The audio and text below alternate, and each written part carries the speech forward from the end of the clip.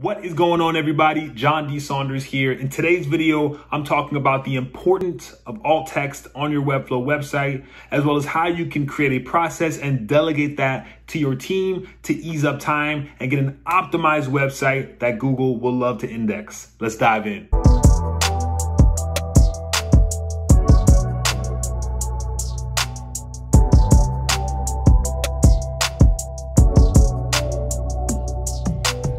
So essentially, alt text or alt descriptions are written copy that appear in place of an image on a web page. So if Google was scraping a page or if a page couldn't load properly, this text helps screen reading tools describe images to visually impaired readers and allows search engines to better crawl and rank your website. So think of every image as a piece of code that is given a specific title.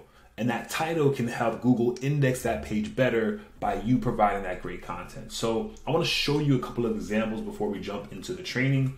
You can see those here. So you can see this image here looks like a background over at HubSpot.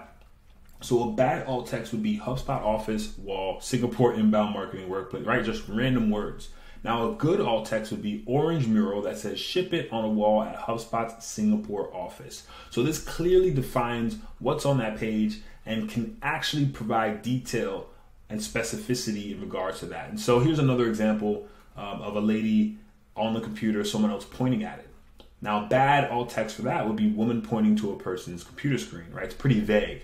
Now, a more specific alt text would be business school professor pointing to a student's computer screen. That's a really visual text that can really help in regard to describing something specific in that example. So if you're doing a web page about education software or something to that effect, this would be a great image that Google could index to help them find what they're looking for. So to jump into the training, just some of the best practices: describe the image and be specific. Use both the image's subject and context to guide you. Try to keep it less than 125 characters if you can, and then use the keyword once or a semantic variation. What that means is if the keyword is how to generate leads, you can use a variation like lead gen or lead generation. So it's still in tune with that keyword, but it's not exact verbatim, because sometimes if you keyword stuff a little bit, Google knows what you're trying to do and will not necessarily penalize, but won't index you where you want to be. So step one,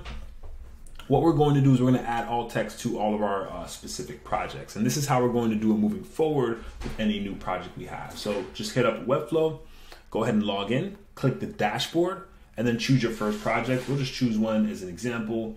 Right here, and then you're just going to hit Open Designer. Now when you click Open Designer, you're going to click Assets once this page loads up. So in the left hand side right here, you'll see a little image button and you'll see all the images on the site. You can actually expand this by pushing this button here. That will expand all the content out properly, and we already have folders here, so that's fine. So if assets are not organized, make sure you organize them in a folder based on content, right? So here, we have about, we have blog, we have icons, we have team members, we have use cases. So some of this content's organized. We could probably organize the rest of it, but feel free to do that before you jump into changing the alt text. And then once that's done, you're just going to hit all assets. You're going to start all the way at the bottom here in this corner, and then you're going to start to title these appropriately. So here's the first image. You're just going to hit settings, and then you're going to hit descriptive. Right now here, we're going to add the asset details. So for the alt text, let me see, I'm gonna try another image that's a little bit more here. Let's try this one.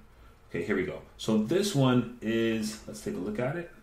Looks like a woman at her computer doing some work, right? That's actually, we can look at it here. Okay, so it looks like she's at her desk doing some paperwork. 400,000 in savings is like an image overlay. So let's go ahead and be descriptive as we can. So we'll put a young woman sitting at her desk,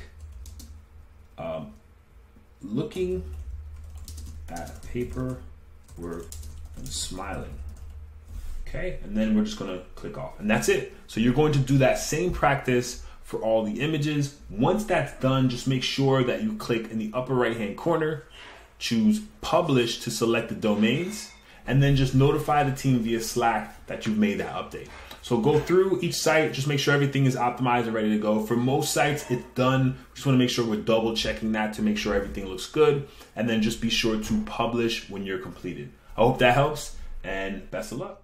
Thank you all for checking out the video content. Again, we're doing this every week, dropping new content for you. Drop your comments below. How are you going to optimize your site with alt text? Are you going to leverage the SOP that we created? And I hope to see you more. Again, thank you, and please subscribe. We'll talk again later. Peace.